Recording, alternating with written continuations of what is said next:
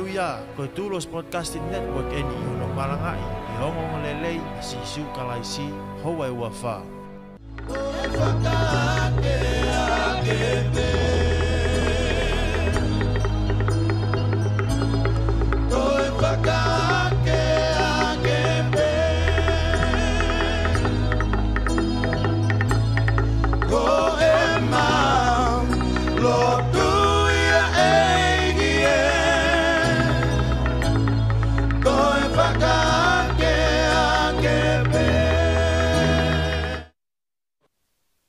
Ke hufanga e whake atu me whareni, ata ki motoan ki Fakahoko Polokalama a ni, Polokalama ni.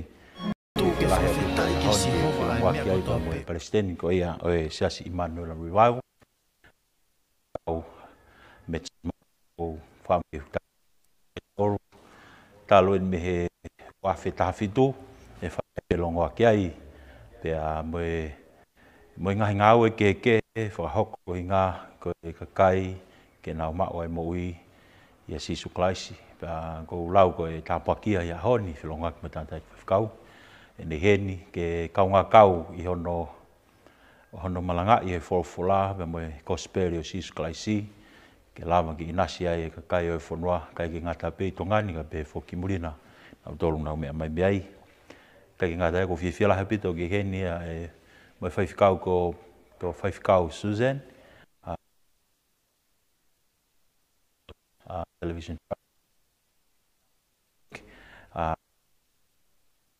First time here in Tonga, we want to welcome you here, Pastor Susan, and it is a privilege to have you and to welcome you here at our station. And I believe that God has already put something in your heart to share with us today, and it's going to be a blessing to all our people and our viewers today. And also I want to thank you, Cecilia, who is part of our team today. She'll be translating for Pastor Susan, and it's going to be a blessing for all of you. And someone is going to sing for us today, and she'll be singing later on. But I want to welcome all of them in this program. And tatali fifia mo tolu tope mo mea mai programa ko ni, pa vame ki hoko programa ko ni ko tāpua ke mo tolu mo mea mai. Pea ngebe ulawi ki ai koe whakamawhana e whelongaki mo ke kai o nau tukupa e nau mo ui ke malanga i ai gospel o Sisu Klaisi koe mo i anga pe ia ke te tautolu kau ngā kau whakataha i he toho palau ki hono ave gospel i ke tapa koto peo mamani ke ngata pe tongani ka pe foki ke ngai whonua o tau i ai taktaha. Pea koe e whengamari e koe ni kou whampe ke uraki whaipe ki tātanoa mo e Faifekau Palestine Metisoni mao pea kou tuange pe ke te e whenga maari e ko ini ke whawhiloaki mai a pe foki ki he ngau e unau Fakahoko pea mei Amerika pea kai ke ngatai wai foki mo ngau i tongani wai kai ngalotu unau lere ki nau tolu Fakahoko e perehaki pea kou toi koe tāpaki ki Tonga e ako ni ka ke Faifekau ko whaam ke tukuat ke te koe ai whenga maari ko ini malo apito. Ko te he whakamamalu a te na he tala whakatapu koto a pē ko whaki pēr me whare tapu koe ni whai ai whakawhiangai e o tua tau ta tau pēr mo i hae e whelongo aki pēr mo e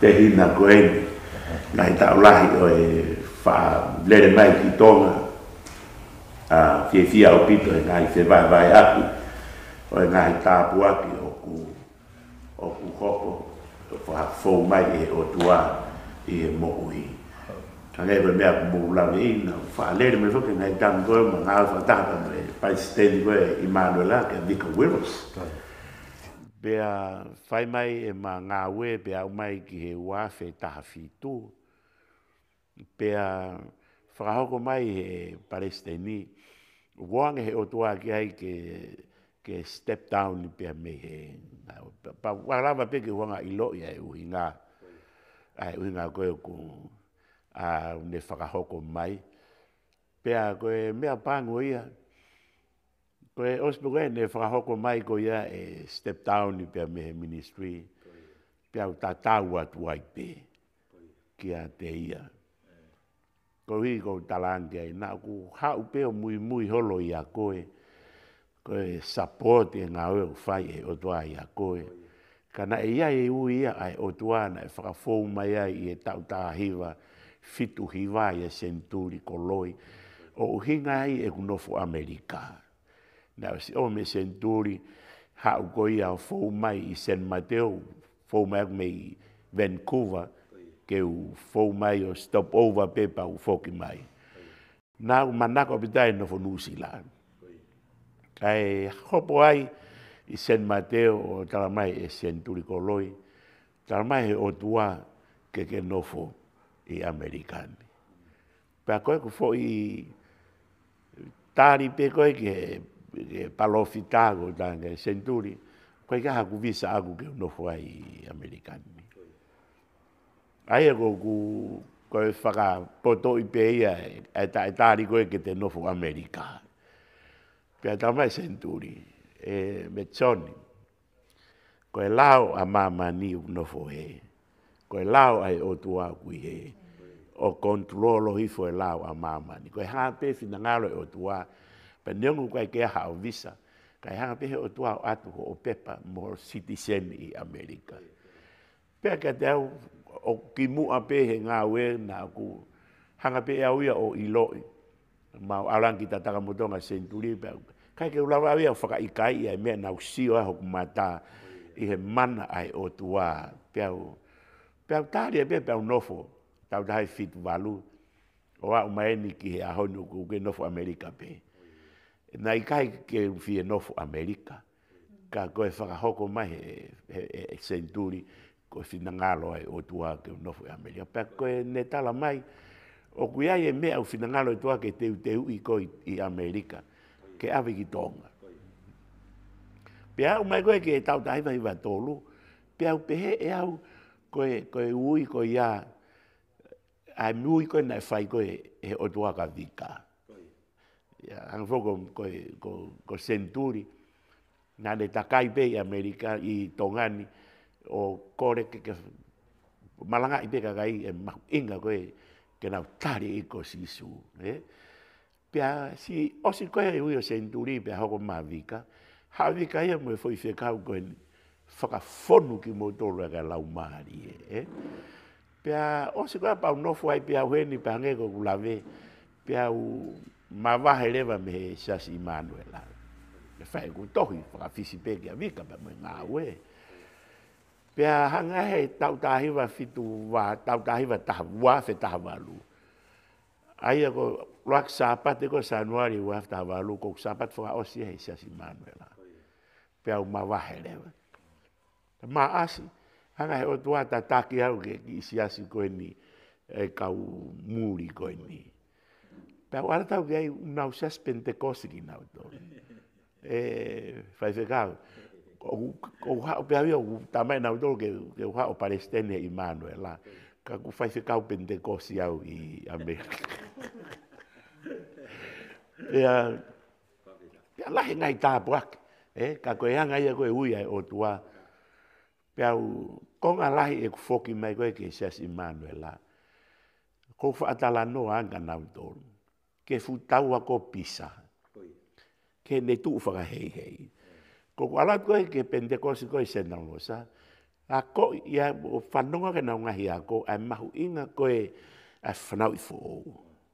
Pe ai au ki ta whoka ko sio mai ki mui.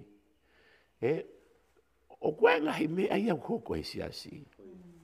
Ai au koe futau ako pisa, na wanga o ko o keri pe kai meu ma o ilo uhala i whakawa e koe futau a.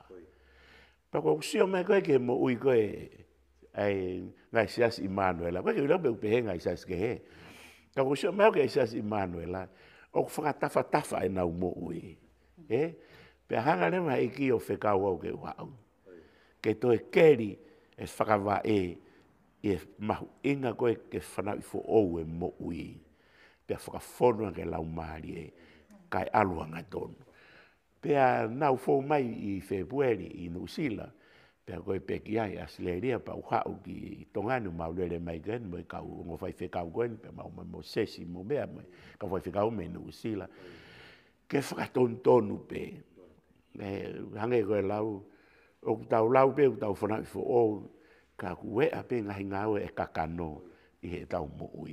Pea koe ukawe inga ia, Faifekau e ki i fō mai koe ni, ko o Siulai kusai pe ngai sas ke he, ko hua whakate whito peo ke sas Immanuel la, ke toi keri pe whakawa e, ke toi whakatoka whakarelei, ke whai e mea kotoa peo whai a sisu.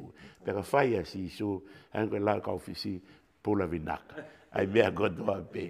Pea koe uhi ngai e kuhau pa moe whineiki koe ni, koe ne, mea ofa koe e lau maari e te ia, ai deliverance, he, pea ku fia, mau mai pe o whae mau ngai Polokalama ka, kai peka fuitokangi ai, ka koe whaitaim pena ta tānoa ni afi o kuia whaika maari, ko ilo koe whainga maari, pau ne uwhai mau ki breakfast, pau tanga e nā ke mau Faifekau me he o tua ane pōta mai, na whawhangwa lau maari he ua, o nanga o me Feikau, i au koe, pau tanga koe Faifekau, taha pe ka te tau o pe gai ke korean gai ke ata whainga maari e ko tui koe ahoni pe ma poupom pe a foki.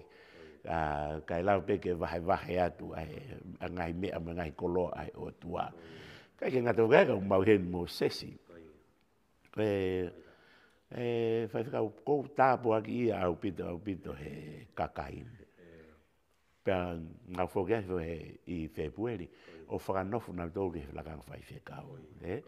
Ko tā mō arake, o sai peke whakanofu ki mō tōru, ke mō ngā wei ai mea pia o Siui he o tuaka mō tōru. Kai ku aia ke mō me mō tō pōpula mai ke siasi Immanuel. Whakanofu ki mō tōru he koe tau no fō, o ku iai pe tāpuak makehe e te aruhake lakang Faifekau. I he tau nā tula whakatonga. Koe muri, pete ke Faifekau, pete ke Faifekau, ko pepe au ke vai. Kau mau i eni pia maola ke whakanofu kau Faifekau mana pe toko fitu. Inu sila ke nao ko whainga oe. Peko hingai mau i eni pia moe Faifekau, se siliri kau ma Susana. Kau ki vai pe ia, ku lahe mea ke whaikai tānoa. Kau tuku atu pe ke oange whainga maari e pa Faifekau Susana tu. Pour out her heart.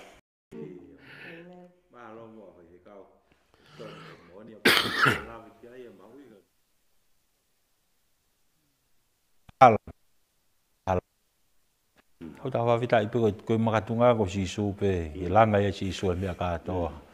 Pea e pau au pito e alo e whare ko ia. Whawhiawhia au pito e mea au ke tala noa ki ai. Pea moe ngāu hanga hau tua moe ta take o tua hau mo ui. Talu me tau tahiwa fitu walu mapu e tāwhi hiwa. Ai taimi o ia ko ki tau whaa mahalu, ko ki tau tolu, taimi ko ia. Koe tāpura ki lahi au pito. Te whanongo ke mea nei whahe o tua e onongo fulutupu o whai mai ai. Ke fitungo fulutupu ai hanga hau tua o mea ngawa ke senturi. Ai kau tangata peni. O kei tawhi mai pe e tāpura ko ia. Ke ringi nau tolu, nau tari. Ngahi ako naki pe moe ngahi wahe moe whōwhola na nau wahe mahe taimi ko ia. Na e mahino au pito pe. Ai ngā aki o tua e nau mo ui he taimi ko ia, na mo lawe ai, wako mea lelei, e koe kau whakamooni ki mo tolo he taimi ko ia.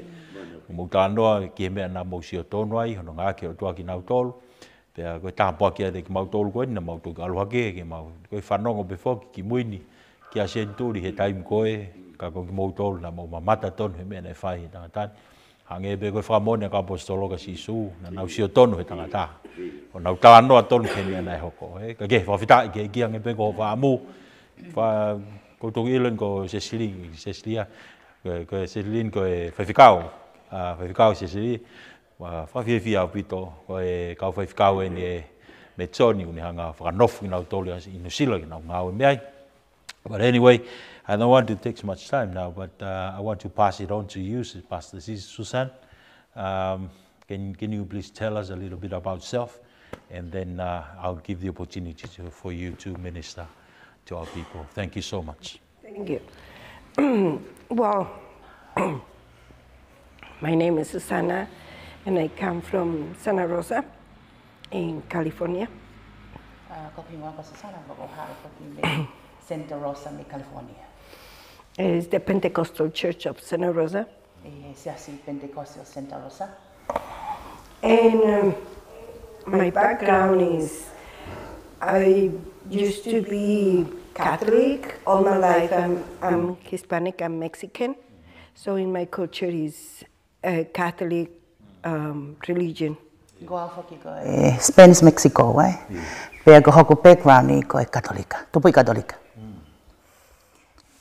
So when I came to Jesus, I realized I was so sick. But then when I had a ecosystem, ko awa ui ko abe kuke mo oni hanga mo au whakaha I mai koe kia te ao. So when I got to the church for the very first time,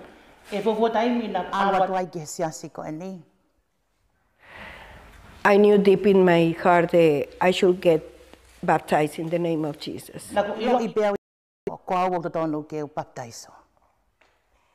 And getting baptized in the name of Jesus is so crucial in deliverance.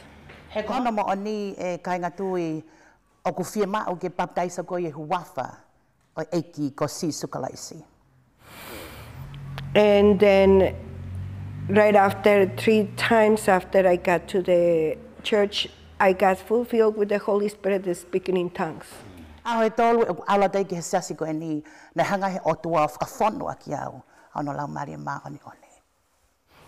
then I got baptized in the name of Jesus. When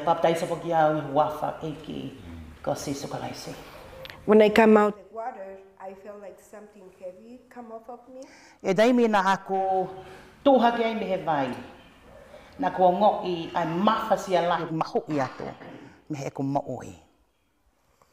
I used to do a lot of witchcraft, a lot of New Age stuff. They opened doors to so many demons.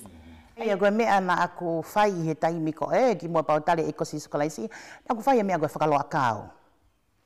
they almost take me out.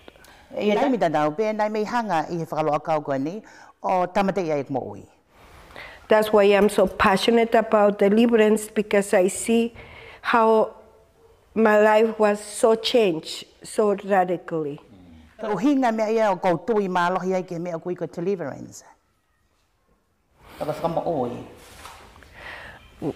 was in the church for 3 years already, and my life was in bondage. For 3 years.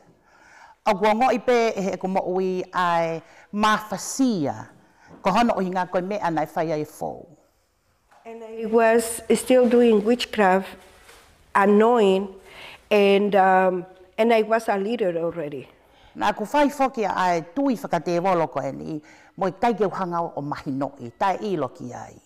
Until a pastor of mine, she came to my house and told me, so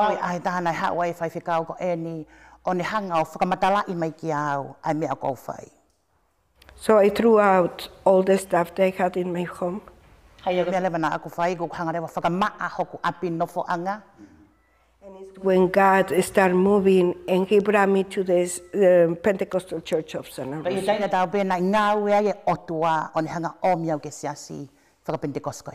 So the second time I was in the church, Pastor Sonny prayed for me.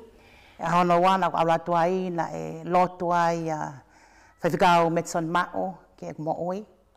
I got delivered for the first time.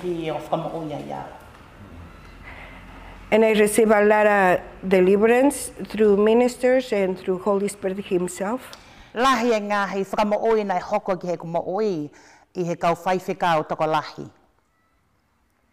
So I'm going to share what God placed in my heart.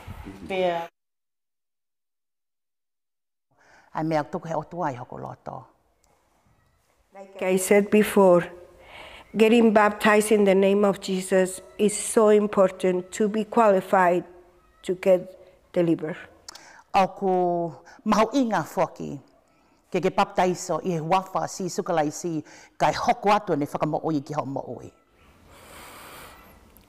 Because repentance is the first thing that we do when we get delivered.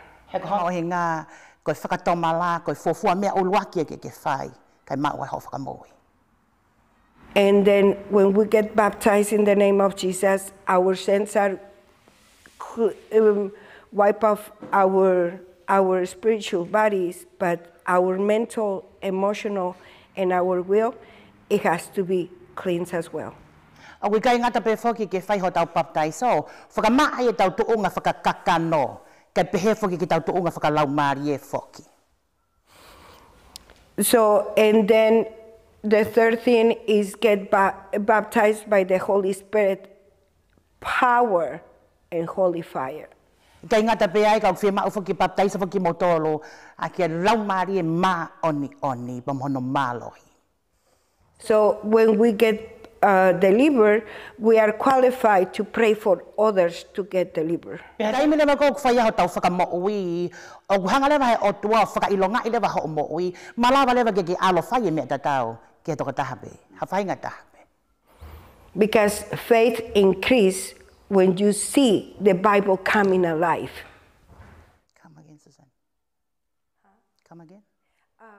I said the faith increases when I see the Bible coming alive. Okay. E tupulaki lewa ho o tui, pa de lava lewa ke hanga whakatonga I o ku mo'ui e wholofola ai o tua. And I'm going to read scripture. Te ulawa te katohi. About sin, what it does to the physical body. Oh, e ka pat wholofola ko e ni whamatala I atu, ai mea ai anga hala o ku whai ki ho sino. E ko ho mo'ui. Is Matthew chapter 9, verse 2. Tohi ka Mātiu wahe hiva, bago no vesi hono wa. Mātiu wahe hiva, no vesi hono wa. Says then behold, they brought to him a paralytic lying on the bed. When Jesus saw their faith, he said to the paralytic, "Son, be good and cheer, for your sins are forgiven." Pea iloa ngena nau omi kia te iha tangata māmatea, ko ai ki hamohenga. Pa iha wakai e sisu e nau tui, pene pehe ki tangata māmatea, fie mālie, ngā ata ko whakamole mole ho ngahi anga hala. Amen. One of the main ministers of Jesus was deliverance and healing. They come together. Ko e tawhakia ngahi ngāue ai eki ko sisu kalaisi, I kai ngata pe hono Fakamo'Ui koe, ka koe tiliwa whaki koe, me ngahi mea koto pe whai ai fōu. And in the book of Matthew chapter 9 and verse 5 and 6, Mātiu wahi wā pokono besni mā ki he ono. Jesus is speaking. Ko lea whakene eki ko sisu kalaisi. It says, "For which is easier to say, your sins are forgiven you, or to you say, arise and walk, but that you may know that the Son of Man has power on the earth to forgive sins." Then he said to paralytic, "Arise, take up your bed, and go to your house." He koe whē o ku whaingofua, ai pehe ko whakamole mole ho ngahi anga hala, pe koe pehe tu'u o ewe ewa. Ka koe uhi ke mau ilo o ku mawhai e he whanau tama tangata, ke whakamole mole anga hala I mamani. Pe toki hanga ia o lea ke tangata mamatea, tu'u pia to'o homoheanga, pia mole ke ho api. So we see how Jesus was forgiving sins and people were getting healed. Te Sione vai ke tano e wholofola ko eni, hanga he eiki ko si sukalaisi, whakamole mole e anga hala I tangata, pe kei ngata pe ai, kane alu whakataha ba mo ne Fakamo'Ui ki nau tō.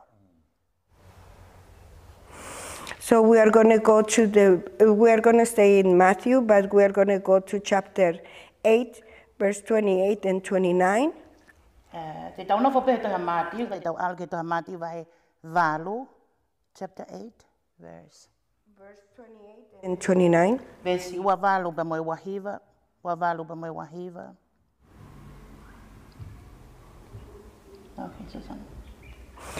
So it says, when he had come to the other side, to the country, the Gergenesis, there met him 2 demon-possessed men coming out of the tombs, exceedingly fierce, so that no one could pass that way. And suddenly they cry out, saying, what have we to do with you, Jesus, you Son of God? Have you come here to torment us before the time? Pehenea o ke kau vai ke whanua o haa katala. Nai whakawhetau laki mai ke te ia hango tangata. Nai a vea. Ko ena whe huwhi me a aki whanua loto. Ko iongo mea ngau hi ngā taa au pito. Ko ia nai kai uhia ai hala ko ia. Pe iloa ngena na kalanga o pehe ko hoha ki mautolo e alo o otua. Ko ke hau ke whakamamahi ilewa ki mautolo. Ka oku kei tuai hono taimi. So the presence of God torment demons. I he lotolotonga koe oi otua. Pe koe lotolotonga ai otua. O kuhanga he lotolotonga ai otua o whakamamahi ai laumari uri. So we're going to go to the book of John, chapter 15, verse 7. Te tau alu e tohia Sione, vahe tahanima. Te kono versi 7. Verse 7. Sole mai dali mo kono versi 5. And it says, if you abide in me and my words abide in you, you will ask what you desire and it shall be done for you. Ka bau te mo no ma'o ia te au. Pe ka bau e no fo ma'o e ngahi lea ia te ki mo tolo. Pe neongo pe koi ha te mo loto ki ai, mo kole, pe whai ka te ki mo tolo. Hallelujah. So it's so important to be in the presence of God because where is God is freedom. Au ko mahu inga foki ke no fo ma'o he lotolotonga e otua. He koe lotolotonga koe ai otua. Au ki ai e tau ataina. The key for get deliverance and pray for deliverance is seek God with everything in you. Koe ki hono Fakamo'Ui koe, ko fuafua komi ki he otua uloake. So in John 14, verse 13 and 14. E tohi ka Sione vahe taha ves taha tolo pe mohono e ves taha Sione vahe John chapter 13 and 14. Sione vahe taha tolo pe ves taha. So it says, and whatever you ask in my name, I will do. The Father name, and I will do. The Father may be glorified in the Son. If you ask anything in my name, I will do it. Is it John chapter? It's John chapter 14, verse 13 and 14.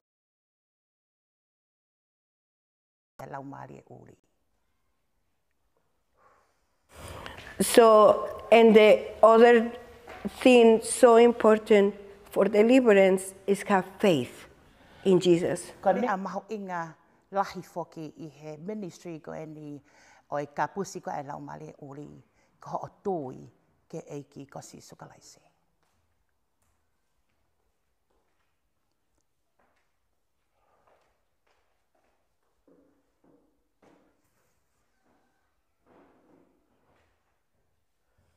So in Mark chapter 2, verse 5,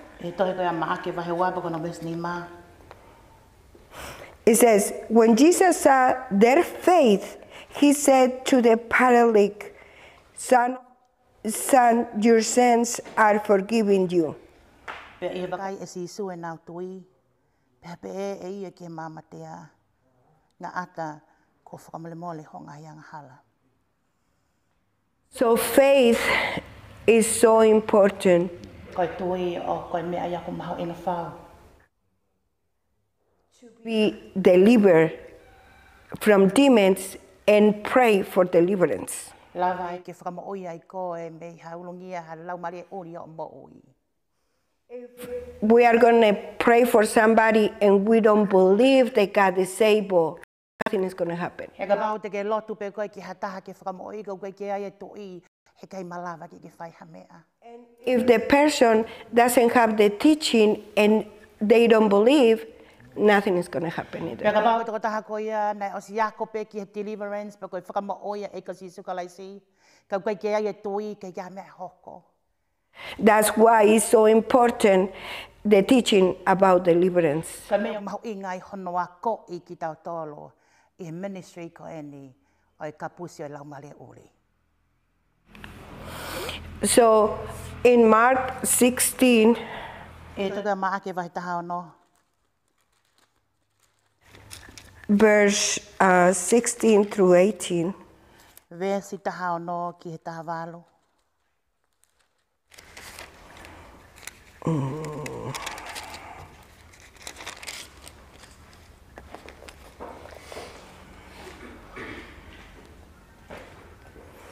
I'm going to read from verse 15. Ka te kamatalau me hono versi taha nima. It says, and he said to them, go into the world and preach the gospel to every creature. He who believes and is baptized will be saved, but he who doesn't believe will be condemned. And these signs will follow those who believe in my name, in Jesus' name. They will cast out demons. They will speak in new tongues. I'm going to read 18 too.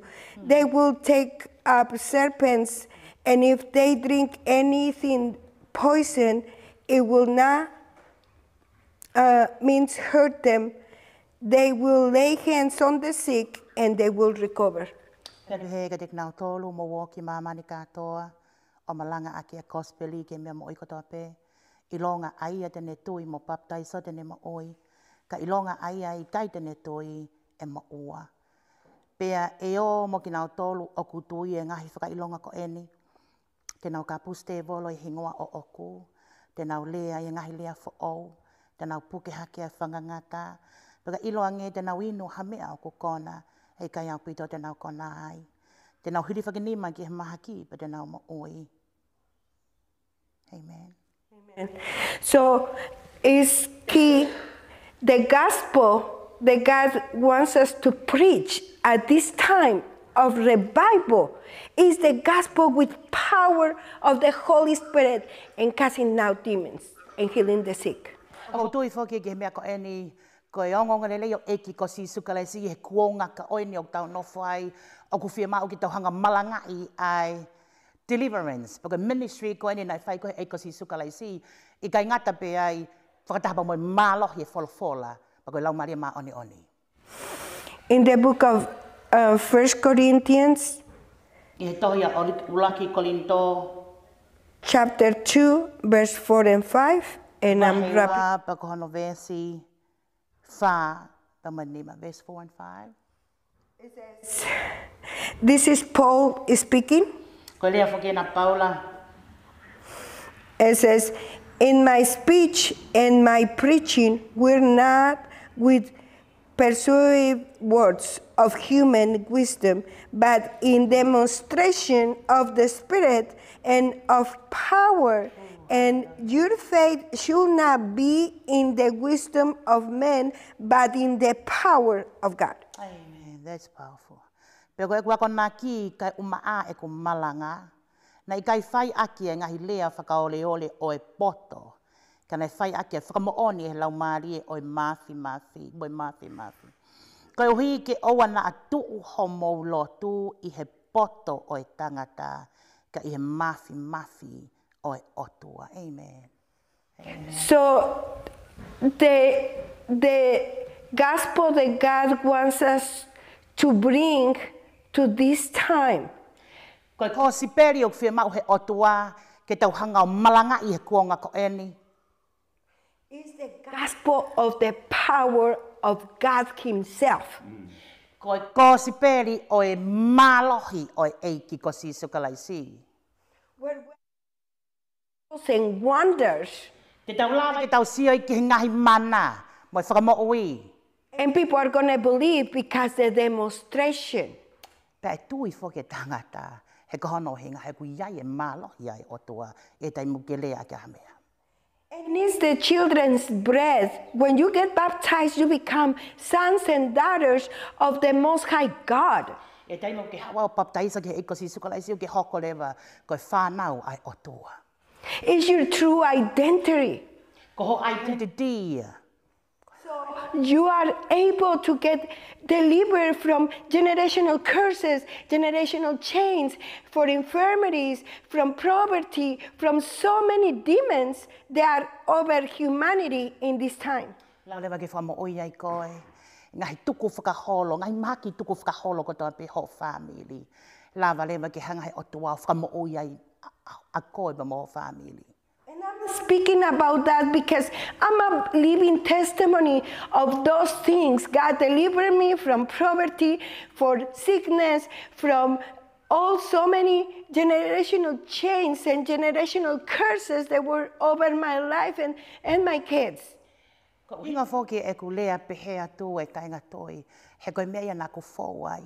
Nei hanga he eki ko si sukalaisi o whakamo'oi ai e ko mo'oi. Me ngai mea katoa peo ko lea ka te motali a pompong ko eni. And I've been 2 years in full-time ministry, and God took me to the nations already. I went to Mexico so many times to preach the gospel. I went to New Zealand, to Australia, and now to Tonga. And He paid full all my trips and my bills and everything. He take care of it. Ui au he otua ki he ngā ue whakamisnare ko eni, tau e nei ua me ai. Au kou alo ki he Feitu'u lahe I e mamane ko eni, o ku whai koto he otua hano totongi e ku tiki te. Tauhi ai he eiki ko si sukalaisi. So it's so important to receive the gospel.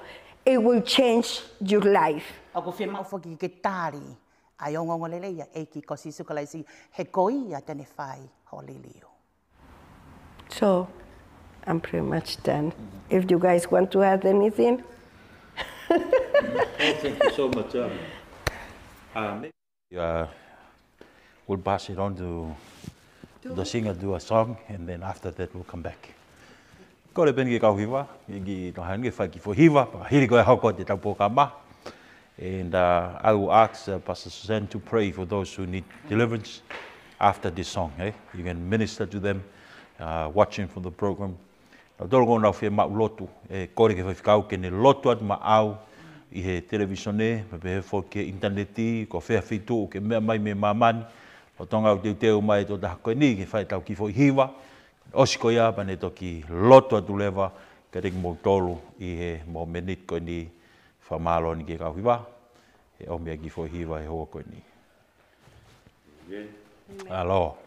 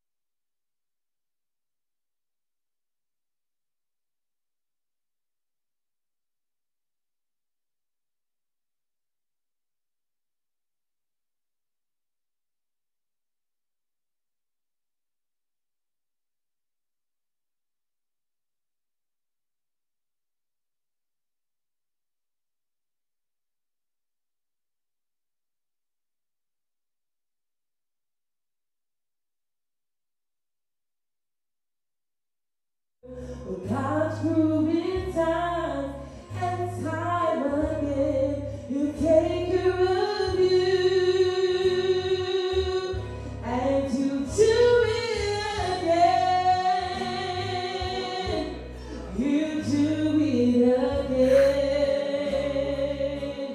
If you just take a look at where you are now and where you've been, well, hasn't He always come through for you? He's the same now and then. You may not know how, you may not know it, but He'll do it again. God knows the things you're going through. He knows how you're hurting. You see, He knows just how your heart's been broken in two. Well, He's the God of the stars, the sun and the moon. He is your Father.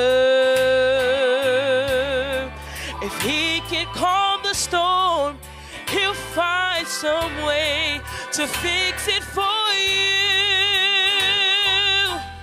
and He'll do it again. He will do it again. If you just take a look at where you are now and where you've been, well, hasn't He always come through for you? He's the same now as then. You may not know how, you may not know it, but He'll do it again. Oh, He's still God, and He is fighting for you. Oh, He's still God,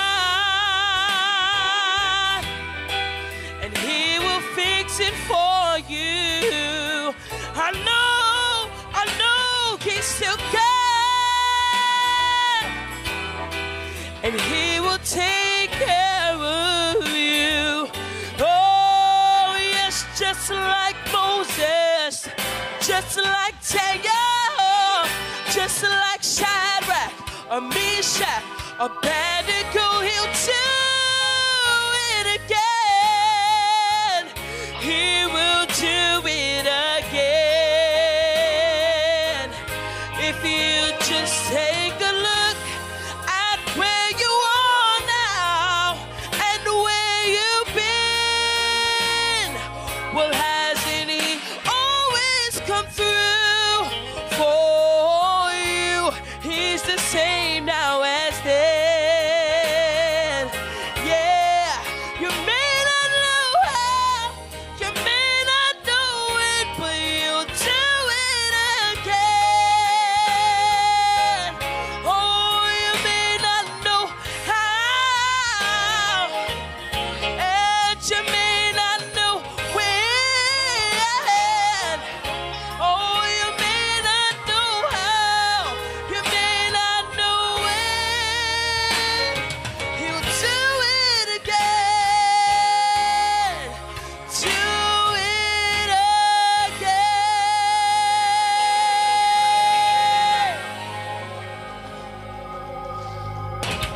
I mona bito hiwa ko ia, tala mai, tene toi whai pe e.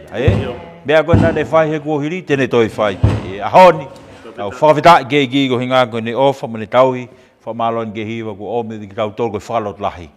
This time, Pastor Susan, I want to pass it on to you to start praying for those who are watching the program. Maybe they will need prayer. You can minister now to them. Thank you so much. Like I said, forgive us, God, for forgiveness and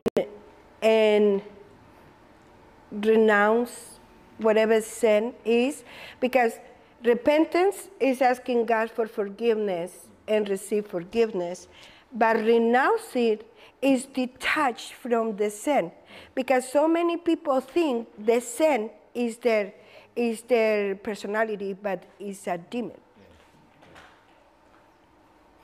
Do you want me to say it again? Oh, yes, please. Okay.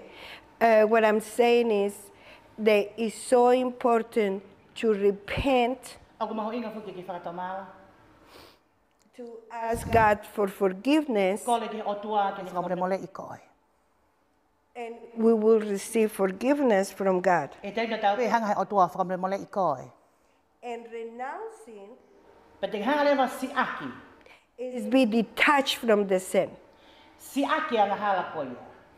So many people think the sin is their personality. Taimi lai whakau pehe whaki ka kai toko lahi. Koe anga hala, koe whai ulunganga pea ku ke anga aki. Like, for example, someone who's prideful, or who lies, or who steals, or who is mean. O hange ko eni, o e ngani I whaki o ku nau whai e mea koe hikisia, koe loi, koe kaihaa. All of them are demons. Ngai me ani kotoa, koe te wolo po koe laumare uri. Because we've been created in God's image, E kono ingana e hanga he o tua whau koe I hono tatau. and it comes with the fruit of the Spirit. Tau hao whakatahia pa moe fua hono laumare ma oni oni.